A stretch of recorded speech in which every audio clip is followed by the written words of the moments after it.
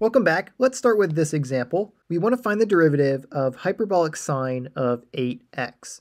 And so we have all of our derivative rules over here for all the different hyperbolic functions. And so for this specific derivative, we are going to need to know the derivative of the hyperbolic sine function, which we have right here. We know that the derivative of hyperbolic sine of some function u is equal to hyperbolic cosine of that same function times the derivative of that function u prime.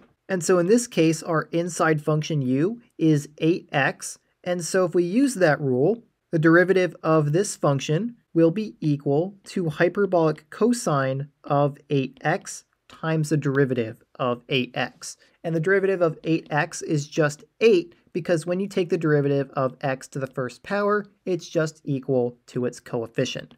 And so we'll multiply by 8. And so then we have that the derivative is equal to 8 times hyperbolic cosine of 8x. And that is the derivative of this function. Next, we want to find the derivative of hyperbolic cosine of x to the fourth power divided by 4. And so to find this derivative, we need to know the derivative rule for hyperbolic cosine, which we have over here. The derivative of hyperbolic cosine of some function u is equal to the hyperbolic sine function of that same function u times the derivative of u. And so for this function, u is equal to x to the fourth power. But before we use that derivative rule, note that the derivative is not going to affect this constant multiple. And so this would be equal to 1/4 times the derivative of hyperbolic cosine of x to the fourth power. And so then what we can do is use that derivative rule, and we'll have that this is equal to 1/4 times hyperbolic sine of that same function, x to the fourth power, but then we need to multiply by the derivative of that function, x to the fourth power. And so if we use the power rule for this function, we will multiply the exponent down and then subtract 1 from the exponent. And so we'll have 4 times x to the third power. Okay, and so then to simplify this, notice that we have 4 and 1/4. Those are going to cancel out to just be 1. And so if we simplify, this is equal to x cubed times hyperbolic sine of x to the fourth power. And that is the derivative of this function. For our next example, we have that f of x is equal to x times hyperbolic sine minus hyperbolic cosine. And we want to find f prime, the derivative of this function. And so in order to take the derivative of this function, we are going to need to use the derivative rules for hyperbolic sine and hyperbolic cosine. But before we do that, notice that this first term here is a product of two functions, right? We have x times hyperbolic sine of x. And so because we have that product of two functions, we are going to need to use the product rule for derivatives. And so if you don't quite remember the product rule, I'll have it up here on the screen for you to reference. But if we use it, we will have that f prime of x is equal to that first function, x times the derivative of the second function, which is hyperbolic sine of x. And so the derivative of hyperbolic sine of x will be hyperbolic cosine of x, and then times the derivative of x. But that would just be 1, right? The derivative of x is 1. And so the derivative here will just be hyperbolic cosine of x. And then we will add that to our second function, hyperbolic sine of x times the derivative of the first function. And the derivative of x, like we just said, is 1, and so multiply by 1. And so that is the end of the product rule that we used for this term, but then we still need to take the derivative of negative hyperbolic cosine of x, and so we will subtract the derivative of hyperbolic cosine of x, which is hyperbolic sine of x, and if we multiplied by the derivative of that inside function, again, that would just be the derivative of x, which is just 1, and so we don't need to worry about multiplying by 1, so we'll just have hyperbolic sine of x. All right, so now we have taken the derivative of each of these terms, and so if we simplify, this will be equal to x times hyperbolic cosine of x plus hyperbolic sine of x minus hyperbolic sine of x. But now notice that we have a positive hyperbolic sine and a negative hyperbolic sine. And so those are going to cancel out to just be 0. And so our final answer is that f prime of x is equal to x times hyperbolic cosine of x. That is the derivative of our function f of x. Next, we have the derivative of 2 times hyperbolic tangent of x divided by 2. And so to take the derivative of this function, we will need to use the derivative rule of the hyperbolic tangent function. And that is equal to hyperbolic secant squared of that same inside function u times the derivative of that inside function.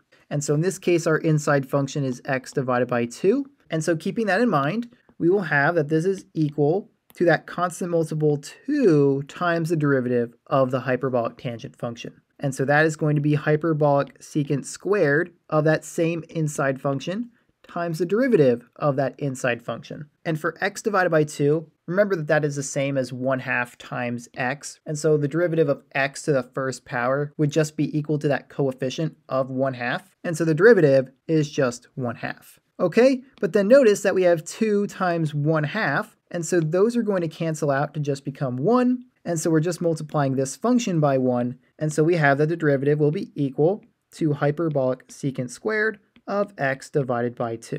And so that is the derivative of this function.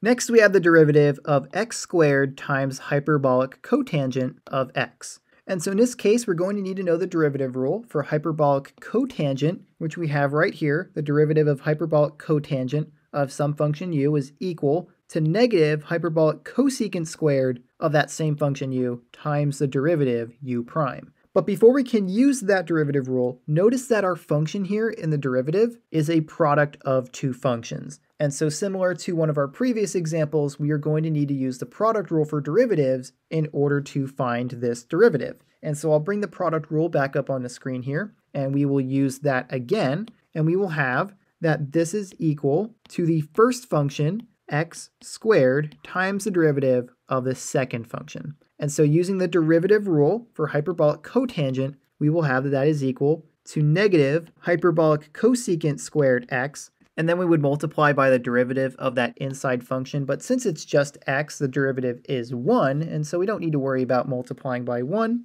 And so then we will add that to our second function, hyperbolic cotangent, times the derivative of x squared. And so the derivative of x squared is 2x if we use the power rule by multiplying the exponent down and then subtracting 1 from the exponent. So we have 2 times x to the first power. Okay, and so then if we simplify this, we will have that that is equal to negative x squared times hyperbolic cosecant squared x plus 2x times hyperbolic cotangent of x. And that will be the derivative of this function. Next, we have that y is equal to hyperbolic tangent of hyperbolic cotangent. And we want to find y prime, the derivative of this function. And so to take the derivative of this function, we will need to know both derivative rules for the hyperbolic tangent function and the hyperbolic cotangent function. And so since that hyperbolic cotangent function is inside the hyperbolic tangent function, we will need to use the chain rule. And so we're going to start by taking the derivative of the outside function, the hyperbolic tangent function. And so remember the derivative of hyperbolic tangent is hyperbolic secant squared. And so we will have that y prime is equal to hyperbolic secant squared of that same inside function, hyperbolic cotangent of x. And then we need to multiply by the derivative of that inside function. And so the derivative of hyperbolic cotangent is going to be negative hyperbolic cosecant squared. And in this case, since u would just be equal to x, u prime would just be 1, right? The derivative of x is 1, and so we'd just be multiplying by 1, and so we don't need to worry about that. We will just have that the derivative is negative hyperbolic cosecant squared of x. All right, and so then if we simplify, I'm just going to reorder the multiplication of these two terms, and we'll have that this is equal to negative hyperbolic cosecant squared x times hyperbolic secant squared of hyperbolic cotangent x. Okay, and so that will be the derivative of this function. For our next example, we want to find the derivative of hyperbolic secant of x divided by x. And so for this derivative, we are going to need to use the quotient rule because we have a quotient of two functions, right? We have hyperbolic secant divided by x. And so if you don't quite remember the quotient rule, I'll have it up here on the screen for you to reference. But if we use it, we'll have that this is equal to the denominator function x times the derivative of the numerator function. And so the derivative of hyperbolic secant of x will require using this derivative rule here, that the derivative of hyperbolic secant of u is equal to negative hyperbolic secant of u times hyperbolic tangent of u times the derivative of u prime. Now in this case, u is just equal to x, so once again, the derivative of x is just 1. And so we're just going to have negative hyperbolic secant of x times hyperbolic tangent of x. And then for the next part of the quotient rule, we will subtract the numerator function, which is hyperbolic secant of x times the derivative of the denominator function. And the derivative of x, once again, is just 1. And so then we will divide by the denominator function squared. And so we will have x squared. Okay, and so if we simplify, this will be equal to negative x times hyperbolic secant of x times hyperbolic tangent of x minus hyperbolic secant of x divided by x squared. And so then there's one more thing that we can do here to simplify this derivative, and that is to notice that both of these terms in the numerator have negative hyperbolic secant in them. And so if we pull that out of each of these terms, we will have that this is equal to negative hyperbolic secant of x times hyperbolic tangent plus 1. And that will be divided by x squared. Right, so I just pulled negative hyperbolic secant out of this term, and so we're just left with positive x times hyperbolic tangent, which is what we have right here. And then we pulled negative hyperbolic secant out of this term, and so since that's all that was there, we are left with plus 1. All right, and so then this is the derivative of this function. Next up, we want to find the derivative of hyperbolic cosecant cubed of x. And so first things first, let's rewrite this function in a different way, right? That would be the same as having the derivative of hyperbolic cosecant of x quantity cubed. And so what that allows us to do is see how we're going to take the derivative of this function via the chain rule, right? We have an inside function of that hyperbolic cosecant function and an outside function of the quantity cubed. And so we'll start by taking the derivative of the outside function, which is going to require using the power rule, right? So we're going to multiply this exponent down in front of this function and then subtract 1 from that exponent. And so we'll have that this is equal to 3 times hyperbolic cosecant of x to the power of 3 minus 1. And then we will multiply by the derivative of the hyperbolic cosecant function. And so if we go to our rules over here, we have the rule for the derivative of the hyperbolic cosecant function, and that is equal to negative hyperbolic cosecant of u times hyperbolic cotangent of u times the derivative of u prime. Now in this case, u is just equal to x, and so u prime will just be 1 because the derivative of x is 1, and so we don't need to worry about multiplying by the derivative. And so if we take the derivative of hyperbolic cosecant of x, we're just going to have negative hyperbolic cosecant of x times hyperbolic cotangent of x. Okay, and so then if we simplify this, we'll have 3 minus 1 is equal to 2, and so that exponent will just be 2, and then I'm going to bring this negative to the front. I'm just going to multiply it by 3 instead, and so we'll have negative 3 times hyperbolic cosecant x squared. However, notice that we have another hyperbolic cosecant right here, and so we can actually multiply into this quantity, and we will have the quantity cubed because we have 3 of these hyperbolic cosecant functions being multiplied together. And then we'll multiply by hyperbolic cotangent of x, and so we will have hyperbolic cotangent of x. All right, and so then one more thing that we could do to simplify this is just how we changed hyperbolic cosecant cubed x to be the quantity hyperbolic cosecant cubed. We could reverse that process and change this right here to be hyperbolic cosecant cubed of x rather than the whole quantity cubed. It just looks a little bit nicer. And so I'll do that here real quick. We'll have negative 3 times hyperbolic cosecant cubed of x times hyperbolic cotangent of x. And that will be the derivative of this function.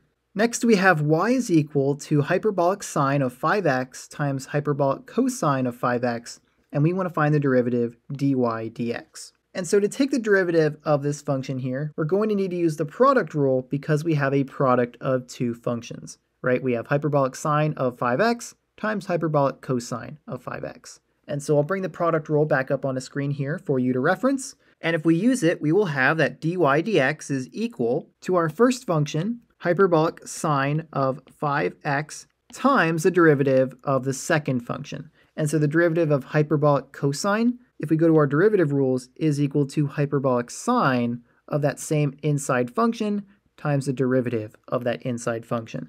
And so we will have hyperbolic sine of 5x times the derivative of 5x, which the derivative of 5x will just be 5, because when you take the derivative of x to the first power, it's just equal to the coefficient. And so we will have times 5 and then we will add that to our second function, hyperbolic cosine of 5x times the derivative of the first function. And the derivative of hyperbolic sine, if we go to our derivative rules, is hyperbolic cosine of that same inside function times the derivative of that inside function. And so we will have hyperbolic cosine of 5x times the derivative of 5x, which, just like we found earlier, is 5. All right, and so that's it for the product rule. And so if we're going to simplify this derivative, notice that we have two hyperbolic sine of 5x functions, and so we can combine those to have hyperbolic sine squared of 5x, and we can do the same for these two hyperbolic cosine functions that have the same inside function of 5x. And so what we'll have is that y prime is equal to 5 times hyperbolic sine squared of 5x plus 5 times hyperbolic cosine squared of 5x. And that will be the derivative of this function. For our last example, we have that g of x is equal to the natural log of hyperbolic tangent of x. And we want to find the derivative g prime of x. And so, in order to take the derivative of this function, we will need to know how to take the derivative of a natural log function. And so if we remember, the derivative of the natural log of some function u is equal to 1 divided by u times u prime, the derivative of that function u. And so in this case, u is equal to hyperbolic tangent, and so g prime of x will be equal to 1 divided by hyperbolic tangent of x times the derivative of hyperbolic tangent of x. And so if we go to our derivative rules down to the derivative rule for hyperbolic tangent, we have that it is equal to hyperbolic secant squared of u times the derivative of u. Now in this case, u is just x, and so that derivative is just 1 because the derivative of x is just 1, and so we're just going to be multiplying by hyperbolic secant squared x. And so we're almost done. You could choose to multiply this function into the top and then call it a day. You could say that g prime of x is just equal to hyperbolic secant squared x divided by hyperbolic tangent x. Or you can do what I'm going to do, which is to switch 1 divided by hyperbolic tangent of x into hyperbolic cotangent of x, because just like with the trig functions, how 1 divided by tangent is equal to cotangent, for hyperbolic functions, 1 divided by hyperbolic tangent is equal to hyperbolic cotangent. And so g prime of x will be equal to hyperbolic cotangent times hyperbolic secant squared x. Okay, and so that is the derivative of this function. And so with that, that is all I had for this video. If you have any questions, feel free to leave those in the comments. But if you don't have any questions, this is all I had for now. So I will see you next time.